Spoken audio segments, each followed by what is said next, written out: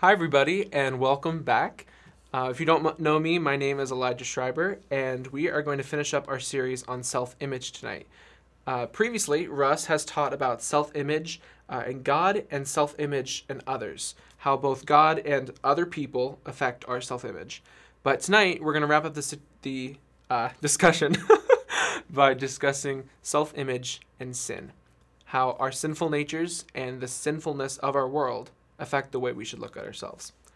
Before we begin, though, you guys are going to read a couple of verses together and have a couple warm-up questions to get started. So take some time to do that with your life group.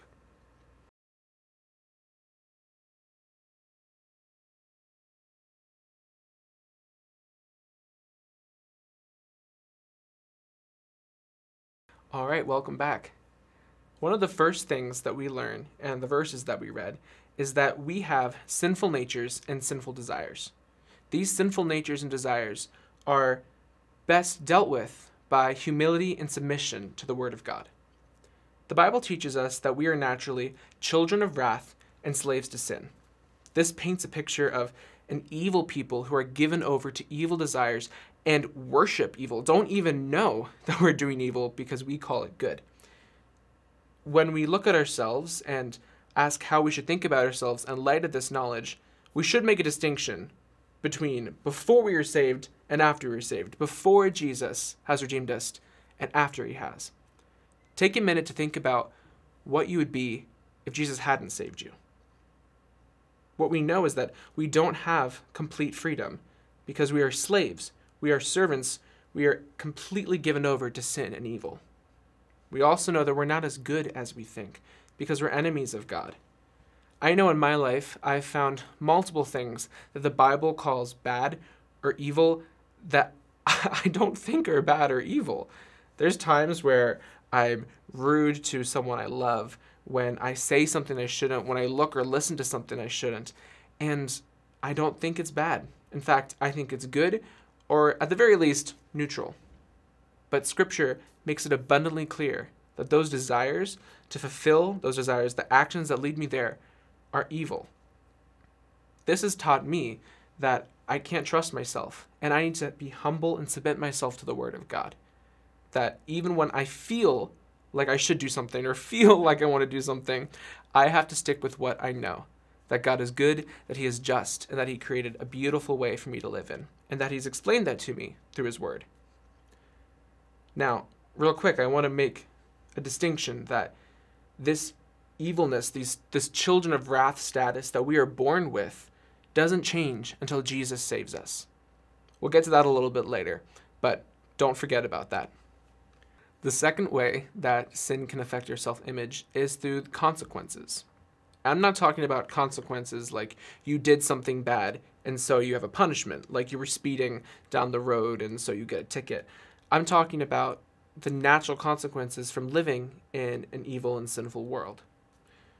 For example, perhaps you suffer with an eating disorder.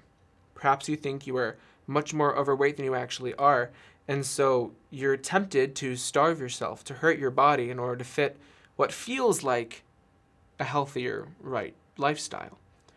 Or perhaps you struggle with gender dysphoria. You're a boy born as a boy who thinks that he might be a girl. Or perhaps you're a girl who was born as a girl who thinks she might be a boy. These things are difficult and painful to wrestle with, and they're not because you did anything wrong. They're because of maybe a chemical imbalance in your brain, or the input of people or the input of society that have confused you as to what is the truth. But there's still difficult things that we have to struggle with, and there's still ways that sin can make us seem less valuable than we actually are. The best way to deal with these consequences is to trust in God and to trust in the spiritual leaders he's put in our lives.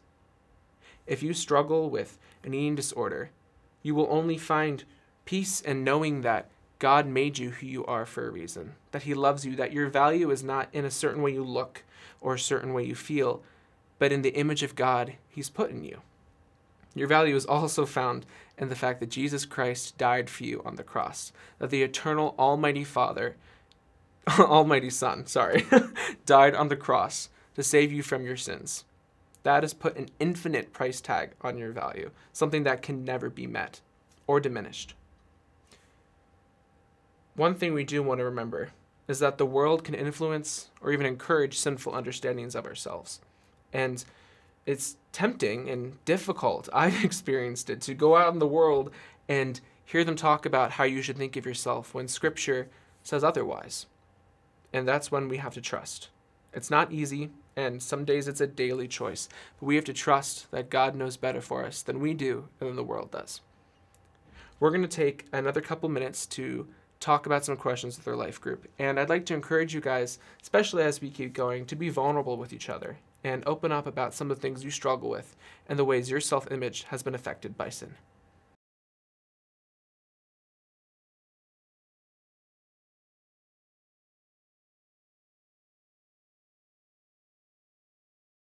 Welcome back, guys. Before we end, I wanted to make sure that we took a minute to look at how Christ overcomes sin. How even though sin affects all these things about our self-image, there is a good and beautiful way that God has created us to live in, and that He's offered that to us through Christ. We already talked about this briefly, but it's good to remember that we are valuable, not because of the things we do, because of what we can say, because of how we look, our talents, or our capabilities. We are valuable because we are made in the image of God, and because Jesus Christ died on the cross to save us. Those two things should be the root of our identity. They should be, as Christians, the first things we look to define our self-image and who we are. And those things cannot be eradicated by any means. It's also important that we view ourselves holistically. We are both body and spirit. God created both things and called both of them beautiful. We should care for our body and we should care for our spirit, regardless of our shortcomings. An interesting thing that we see in Scripture is that our redemption, the way God works in us after we've been saved, begins in our spirit. And it begins when God gives us our Holy Spirit. The work that God does in us starts inwardly, and one day will be fully experienced physically with our resurrection bodies. But right now, we still are going through that sanctification process. It's still moving around in us and creating us to be who God created us to be. God uses these temptations, our desires, and our deformities and abnormalities to help our souls grow, to learn to trust Him, and to produce holiness in us and make us more like Christ. One day, that'll be worked out completely in our resurrected bodies, and you'll no longer feel those sinful desires, the sinful temptations, nor will you feel the effects of sin in your body or in your mind. Those things will be healed, they will be gone. He will wipe every tear away from our eye. So, what do we do now? If we are looking forward to this eternal hope that we have one day, and we know that God is still working that out in us, that it's already done but also not yet completed and full, how do we live? Well, first of all, it's important to be realistic about your self-image and be realistic about your shortcomings. It's okay to not be perfect. It's okay to not be the most attractive person in the room. It's okay to not be the best athlete in the room. God didn't make us all to be the best athletes or the best looking. It's okay, because those things are meant to make us more like Jesus. Romans chapter 5, verses 3 through 5 says, "We rejoice in our sufferings, knowing that suffering produces endurance, and endurance produces character, and character produces hope. And hope does not put us to shame, because God's love has been poured into our hearts through the Holy Spirit who has been given to us." We'll wrap up with a little bit more discussion time with our life groups. And again, I ask you guys to be vulnerable with each other and to trust each other. And above all, to give glory to God, because you are fearfully and wonderfully made, and He adores you.